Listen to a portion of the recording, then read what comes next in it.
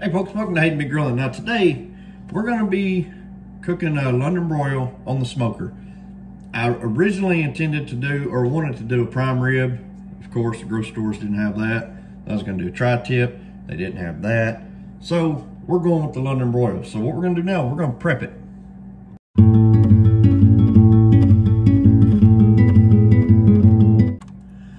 First thing we're gonna do is we're gonna put our London broil, and I'm putting it in this container because it's too big to fit in a Ziploc bag. So what I'm gonna do now, I'm gonna take a fork. I'm just gonna go all throughout here, stabbing this thing. And the reason we're doing that is that way when we pour our marinade in over the top of this, that marinade will seep down into the meat. Now that we've got this side, we've done that side, we're gonna flip it over. I'm gonna do this side as well. Next thing we're gonna do, we're gonna take this bottle here of Lowry's Steak and Chop. This is, if I'm gonna use a marinade for steak, it's gonna be this one. I absolutely love this marinade. And I'm gonna pour that entire bottle in here. And we're gonna put this in the fridge and we're gonna let it marinate in this sauce, or in this marinade for about 2 hours. For this cook, we're gonna set it at 250 degrees. I really like to keep my smoker set to 225.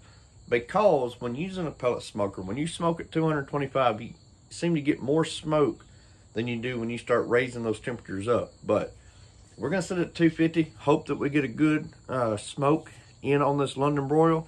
So let's get it fired up. So with this Z-Grill's pellet smoker, we fire it up, we hit that smoke cycle. Once the smoke clears out, then we'll bump it up to 250 degrees. This is what I mean when I say go through the smoke cycle on our Z-Grill smoker. You set it to the smoke cycle, and that smoke will start bellowing out as those pellets drop down into the pot. So again, once that smoke clears out, it'll smoke like that for a little bit, and then it'll clear out, and then that's when you set it to your desired temperature. All right, so our grill is set to 250. We're gonna go ahead and raise the lid. I should have popped the top off of this first, huh? Look at that beautiful steak. I'll tell you what, the hardest thing about using Lowry Steak and Chop is smelling it on your steak when you open the refrigerator door. So we're gonna grab that steak, we're gonna put it right there on our grate, and we're gonna shut the lid. So I shut the lid on it, but real quick I'm gonna raise it back up. I'm gonna add my temperature probe. I want to run it about right through here. So that way we can monitor our temperature. Now we're going to ultimately finish this out at a medium rare temperature, but once it hits 100 degrees, then I'm going to move it over to the charcoal to get a reverse sear. Now when it comes to monitoring the internal temperature, folks, I cannot say enough good things about our Thermopro. My wife got me this one a few years ago. Thermopro has served me very well each and every time I've used it. I have used the temperature probe that come with the Z-Grills, and I've gotten some kind of crazy readings. I've never gotten that with the Thermopro.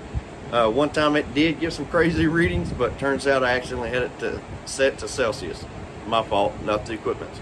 But between the Thermopro and the Thermopro Lightning, to just double check the meats, folks, very good set of temperature probes. So now that our steak is getting up closer to that 100 degree mark, what I'm going to do is I've filled my, I say about 3/4 of the way filled my charcoal stack. And so we're going to get our charcoal going. Set that there.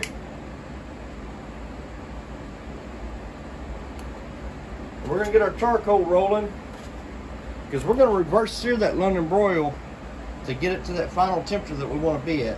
Folks, we got our coals good and hot. So what we're going to do now, my internal temperature on my steak is 113 degrees. So I'm going to put it directly over the coals. Sorry, I got a little bit of smoke in my eye. Put it directly over the coals until I get up to 120. To go along with our steak tonight, we're going to have some old surf and turf. So I got my shrimp here. These are just medium-sized shrimp. I'm going to come over with that Heath-Broil's garlic butter. Gonna season up this side of them.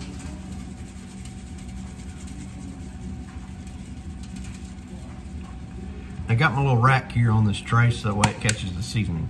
But after we come over with that, we're gonna come back with some Heath-Broil's honey chipotle rub. sprinkle that over the top of what you've already seasoned. I already fired up my gas grill, and while our London broil is still in the smoker cooking, what we're gonna do, like I said, I've already fired it up. We're gonna set it to, I wanna get it up to about 425. 450 on our gas grill here. We're gonna take our shrimp, we're gonna set them on there, close the lid, we're gonna let them go about 2 minutes. Real quick, when using this basket, make sure that little piece there is slid over, so that way you don't have what I just had and lose most of your shrimp. Y'all don't know how bad I want to cry right now. We're gonna close the lid and let it go for another 2 minutes. So we just hit 120 degrees on our London broil. So I'm gonna raise the lid, flip this dude over. Beautiful color in there for that reverse sear. We're gonna finish it out. I'm gonna take it to 132. All right, folks, we'll hit 132. Raise the lid. Ooh, this sucker's beautiful. We're gonna get this off the grill in the house. So we got our steak in the house. We're gonna let it rest about 10-15 minutes before we cut into it. All right, so we let it rest. We're gonna cut into this thing and see how she's looking. The edges is a little overdone.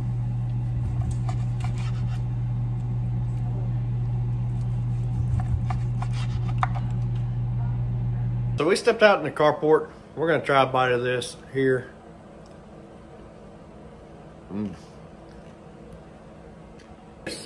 It's a little bit overcooked, but I give that one a solid 7.5 out of 10. Very good flavor from that marinade, and then everything else we cooked to go with it, very good.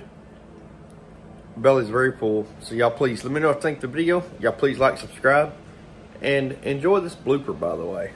We just hit our 2 minutes. We're gonna raise the lid, give a quick flip,